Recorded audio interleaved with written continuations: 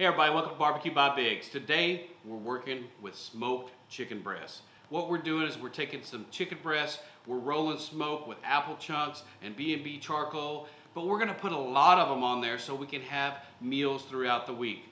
There's nothing like having a hankering for smoked chicken throughout the week and you just don't have the time because you work late or something else. The busy lifestyle just won't allow you to do it. So if you guys want to see some meal prep chicken breasts, you guys come along with us and stay tuned.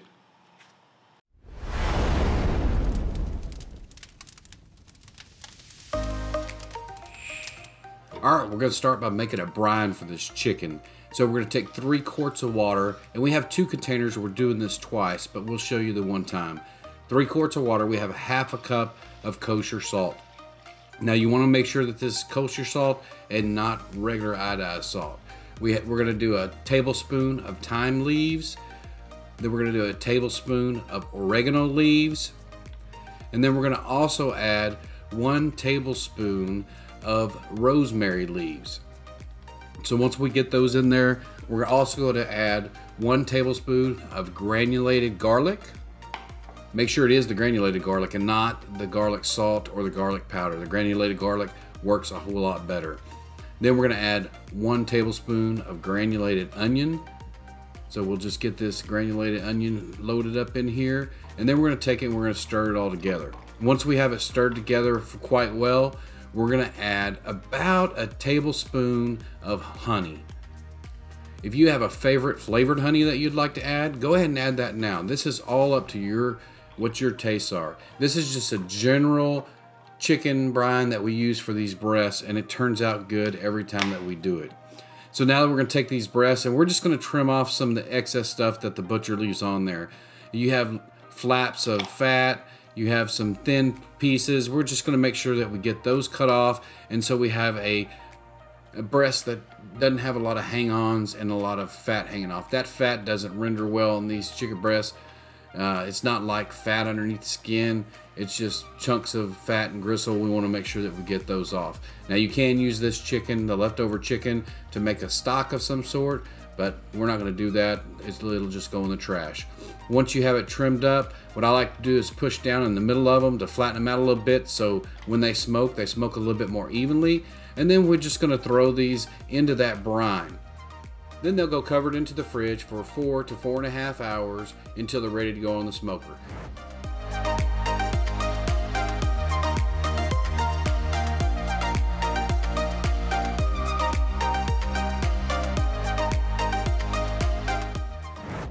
So after about 4.5 hours, we got them out of the refrigerator, we washed them off with clean water, and now we're drying them off.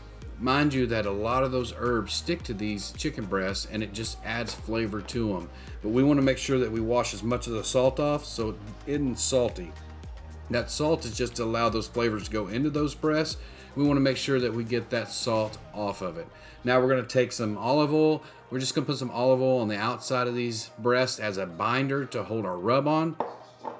Just going to drip some olive oil on them and then just kind of mush them together to make sure we have a pretty good coat of olive oil on the outside of these breasts. Now once these things have a good coating on them, we're going to add our rub. And the rub today, guys, is brought to you by Uncle Steve's Shake. You know, it's kind of hard not to use Uncle Steve's on something like this because it's so darn good.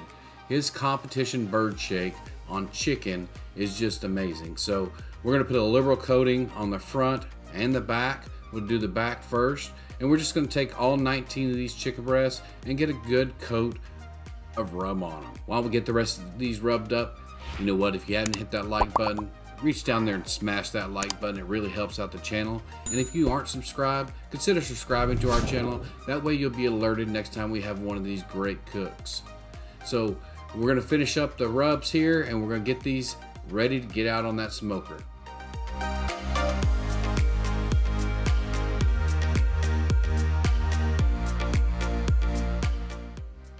All right, we got all 19 of these breasts rubbed up and ready to go on. Like I said before, we're cooking this on apple chunks with B&B charcoal. We're gonna cook it to internal temperature of about 162 degrees. And then as we tin it with foil, it'll come up to that done temperature. You don't want to overcook chicken. If you overcook chicken, it's going to be really dry. So We did the brine to make sure that it stays juicy on the inside, especially on the reheat. Like I said before, these are going to go in a vacuum seal, so we want to make sure that they're as juicy as possible, especially on the reheat. So we're going to get these on 275 degrees. We'll bring you along. All right, we're going to get them loaded up. Got that good smoke. Let's go ahead and get these things loaded on here. All right, they're all loaded on, ready to go. We're going to come back and check on them here in about 45 minutes, and then we'll probe them, see where they're at on temperature. Like I said before, we want to be at 162 degrees internal temperature. Then as they rest, they'll come up to that 165. So we'll get them on here. We'll bring you guys back to check on them about 45 minutes to an hour. See you there. All right, the chicken breasts have been on for about an hour. They look pretty close to being done. We're gonna get a pen thermometer and check. We're looking for about 162, 163 degrees. The thing about chicken is if it's overdone, it's really dry. If it's underdone, it's dangerous. So let's check in and see where we're at.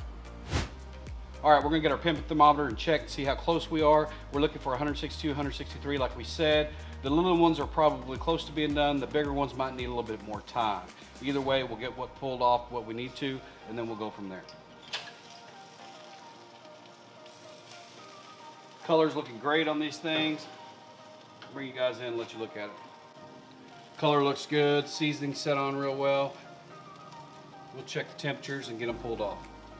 So we'll check the temperatures in the deepest part of these breasts.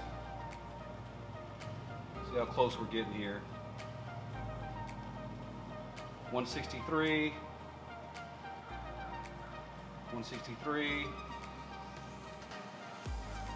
That one's right at 164. That one needs a little more time. That one's in good shape, 164. So we were right at it. 246. Probably need about another 10, 15 minutes. So we'll let them go, and we'll bring you guys back for the cut and the taste. See you then. All right, so we're ready for the taste test. Let me bring you guys in here to look at this as we cut it. Just gonna cut through this.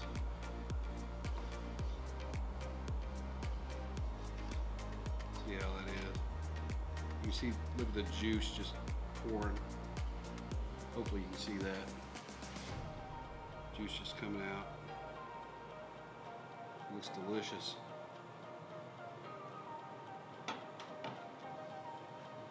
See if you guys can see that. That looks great. Look at that. So moist. Let's get a taste of this.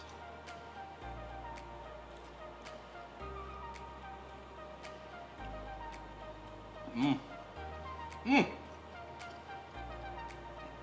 Tell you guys something.